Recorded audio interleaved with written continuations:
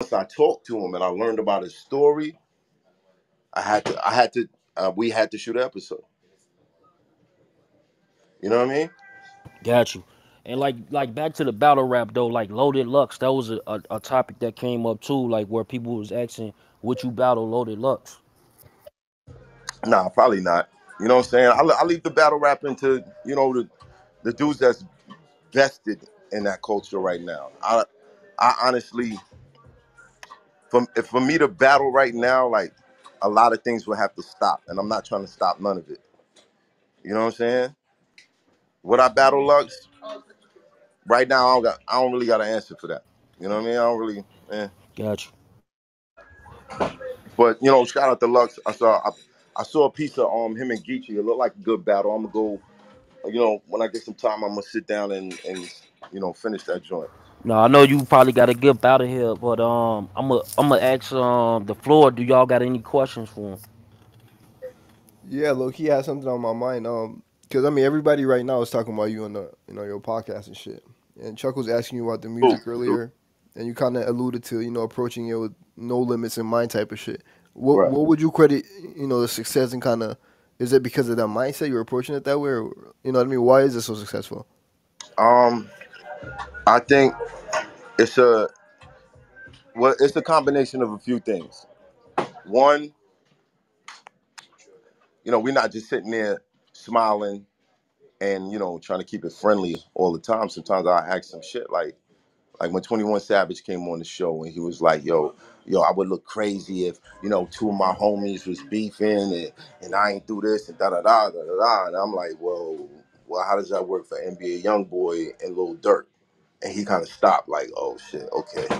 You know what I mean? Like, I don't think you would get certain questions like that on other podcasts. So No, we for just, sure.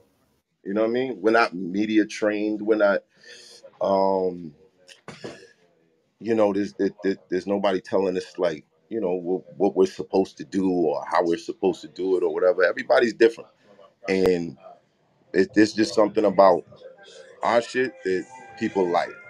And aside from that, there's a lot of fans that's personally vested in my personal growth.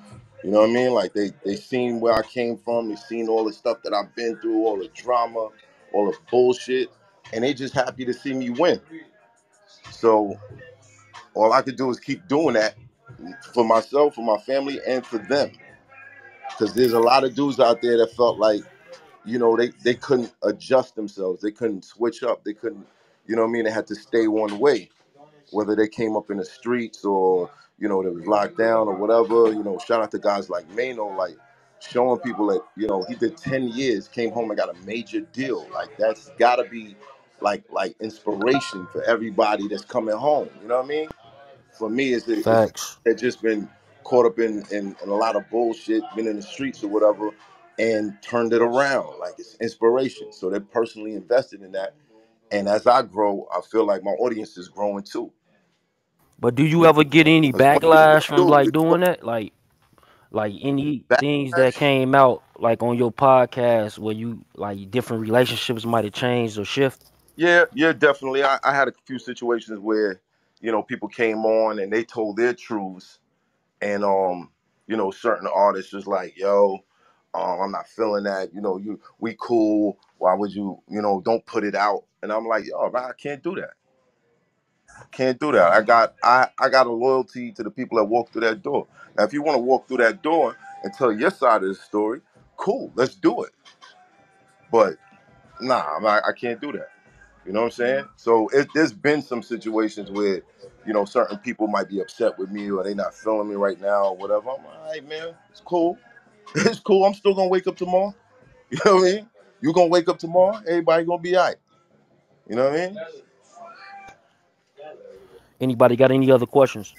Yeah, I got a question. What's up, Mav? This is Cha Cha Mystique. You did my show before we celebrated your birthday. Shout out to you and Oh seeing your growth wow! from. What's up? Yeah, what's up? How you doing? Yeah, I'm trying to. Wow! Yeah, you gave me a real nice present. Yeah, I did. I did. You owe me, motherfucker. You owe me. But yeah. So anyway, um, Yeah. Yeah, so shout out to you because from that few years ago up until now, it's really dope watching you and your career and your maturity level. You Thank you. know how you changed, not just in the show with the show, but as a man. But there's a few things that you do talk about on social media as far as like polygamy and different things like that. I even think you had a few, your triangle tribe on scene. How Yeah. is that working for you to this day, or did you change your mind? Because you don't talk about it as much anymore. Um, I just been busy. I still be running my mouth about it. I think that for one, let me state that this is something that's been in Black people's culture for thousands of years. You know what I mean? We adapted to the Western ways or whatever, but it was part of our culture. When they say it takes a village to raise a kid, sometimes in some cases it was multiple women raising each other's children, but under the guidance of one man. You know what I'm saying? And in society, the society that we live in, there's a lot of sexual freedom. There's a lot of like the LGBTQ. Shout out to them. They have like an empowerment movement, but I don't feel like it should just stop there. I feel like there's a lot of people that want to live this way, but they have a kind of thing like, yo, society's gonna look at me a certain way. But behind closed doors, there's women. First of all, women love women. Women love women. I'm not saying all women would be sexual with other women. But women love women, and they love sisterhood. Love that. You know what I mean? And there's a lot of men out here that would have less drama in their lives if they just kept it 100 on what they was actually doing and gave the woman the choice to see if that's something she wanted to deal with. There's a lot of niggas out here like, yo, I ain't gonna cheat on my wife on camera and this, that, and the third. I've seen people do it on the show, be like, yo, it's just this, da, da, da. Then I'm seeing you be a slime ball later on when we hit the club. You know what I mean? Like, what the fuck is that? Nigga, just keep it 100. Like, give her the option to see if she wants to deal with that. You know what I mean? And I just feel that's a freedom that shouldn't be excluded. Like, okay, if a woman wants to be a woman, that's fine. If a man wants to be a man, that's fine. We are accepting that. We are respecting that. But if a man wants to be with two women or three women,